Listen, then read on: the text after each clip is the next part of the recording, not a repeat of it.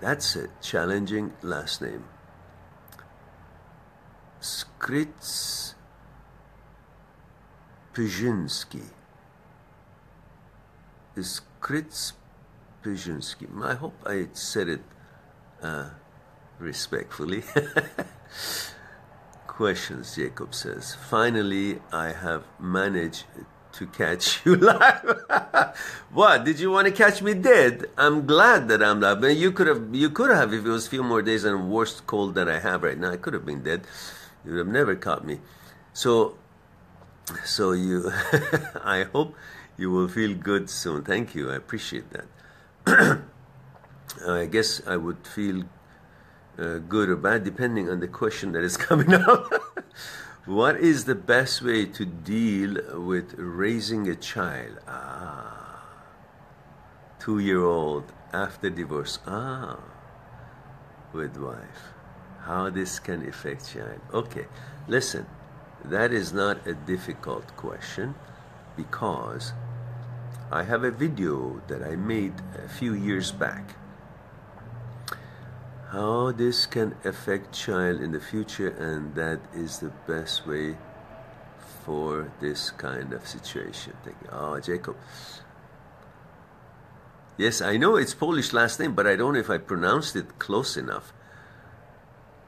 It's Chris Pojinski. Chris Pojinski. I have if you go on my YouTube channel, I can't put the link here, but when I finish and it's reposted, this Q&A live talk on the page, I can use my laptop and then put the link of that video that I have in my YouTube channel for you at your question here, and then you can look at it. I have 2 videos made for relationship with the ex after divorce, and how to treat each other, how to interact with each other, and interaction with in regards with children after divorce in front of each other, and how to make this transition, and how to interact with children when you have divorced and with your ex in regards to children. So that would be something for you to perhaps take a look and see if there's something useful there. Otherwise, short it along in here, I can say, is to focus on the loving and caring ways to bond and interact with your child.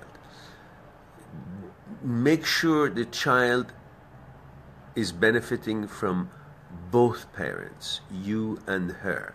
Just because you guys are not together, he or she shouldn't be feeling that something is missing in his life. So make sure both will spend enough time, equal time with the child, and have a certain policies together, that you will not try to replace his mother by another girlfriend, and she will not try to replace you for him by another boyfriend at some time. And if you observe these, you will keep that safety and warm feeling and loving feeling and protective feeling environment that your child is growing up in, feeling that he has mother and father, and they are both interacting properly with each other, with care and love. Even though if you guys don't like each other, even if you guys hate each other, that's personal.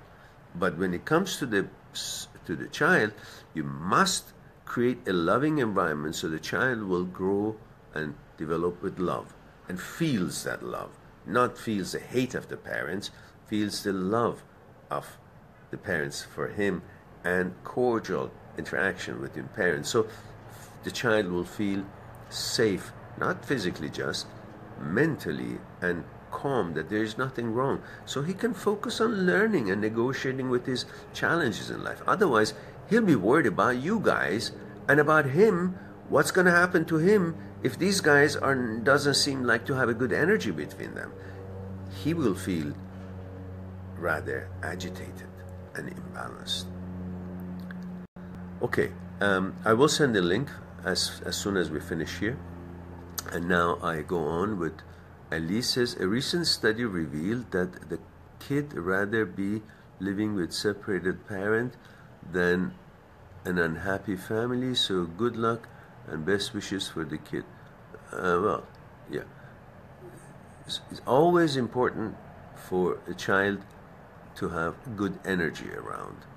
And that good energy cannot come from discomfort between the parents.